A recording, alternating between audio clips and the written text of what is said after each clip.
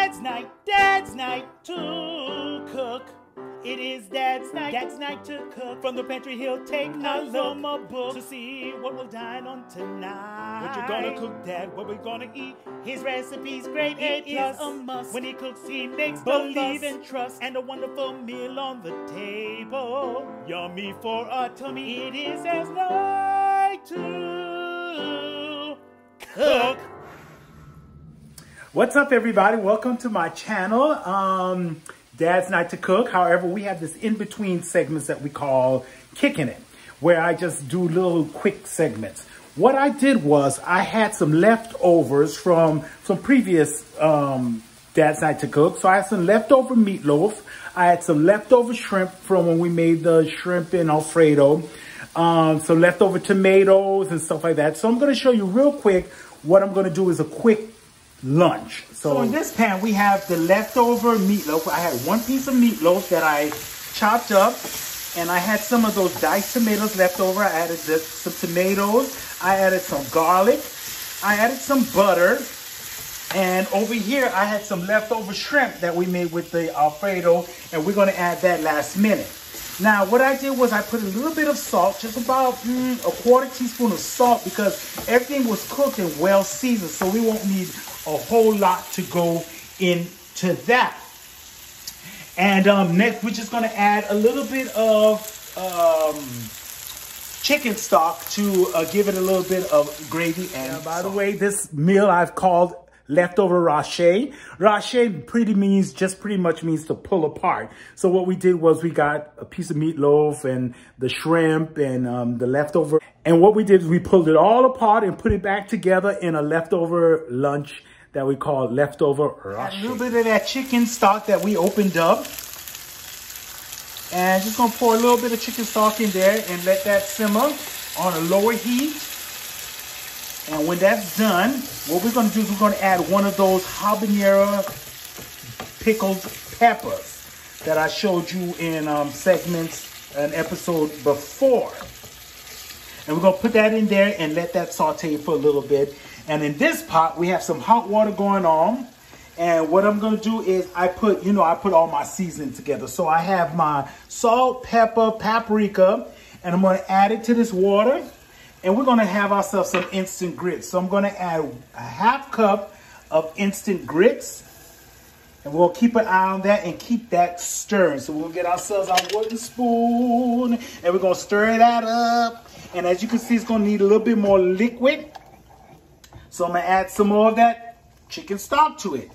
And then when we get back, we're going to add all of our cream, our milk, our butter, our cheese. Because it's going to be a cheesy grits to go on the bottom of our leftover Rache. All I added was a half teaspoon of salt, half teaspoon of pepper, half teaspoon of paprika. I know that sounds like a lot of salt, but this is your only chance to season your grits. And what we're going to do in just a second, we're going to add two pats of butter, continue to stir it counterclockwise, figure eights, and we're going to plate this mother up and enjoy lunch. Now, you can add more. Like I said, we're going to eyeball it, but we want kind of like a half a cup of milk.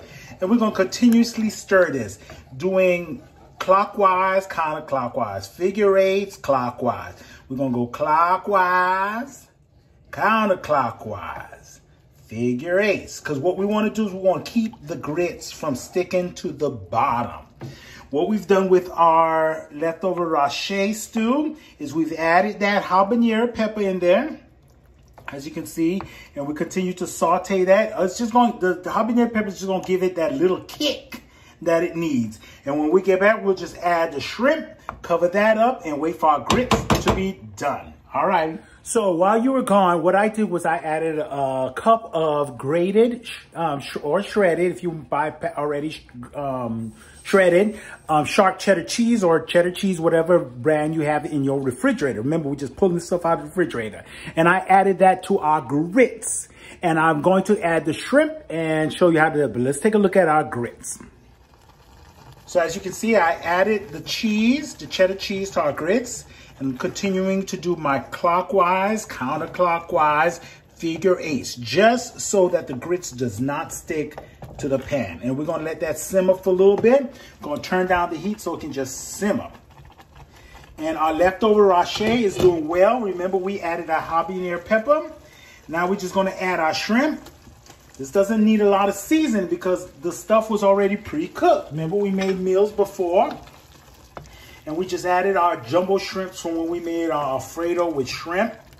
And give that a little toss in there. Leave the habanero pepper. And this is not gonna be long to cook because everything's already pre-cooked. It just needs to simmer up in there. Now I want you dads to know that it's not scary to cook grits. I know a lot of people have problems. They hear polenta and stuff like that and thinking, what polenta is, y'all, polenta is just grits. Yellow or white grits. Okay? That's what we're cooking. Okay? We're not doing polenta. Don't be scared. Grits sound a little less scary, right? Grits. We're going to cook grits. It sounds a little scary. So that's what we're cooking. So don't be afraid to take on grits. It's an acquired taste. You know, some kids like it, some don't. But this kicking segment, we're not cooking for kids. We're cooking for adults. Sorry, my angles are so wonky today. My filming's wonky because, again, I'm filming for myself. So you have to continue the figure eights because the cheese could get stuck to the bottom of the pot. So we want to continue our figure eight movement. But this is our cheesy grits. It's almost ready. What we're going to do is we're going to let it sit and it's going to just thicken on its own. But before that, we're going to add about 2 pats. So we're going to add 2 pats of butter to our grits and continue to do that clockwise motion. That figure eight motion. Figure eights. We don't want our grits to stick. So when we get back, we're going to turn that heat down. Actually, we're going to just turn it off. But we're going to plate our food and then we're going to have a wonderful leftover Rache over some grits. All right, see y'all. So what we're gonna do now is I've got my grits to the consistency I like. I like it a little bit more creamier, a little more runnier. Some people like it a little thicker. So if you like it a little thicker, just let it sit a little bit longer so it can ferment until the consistency that you like of your grits. But I like mine a little bit more gooey and delectableness, okay? So we've plated our leftover Rache over our bed of grits, polenta, grits. And we're about to, I usually use a spoon with this because I like to scoop out everything and enjoy it. But here's the finished product. Enjoy. If you're new to the channel, don't forget to share, comment, and subscribe. And ring that bell so you know when new segments are being posted. Alrighty? Enjoy. Dadznight2cook.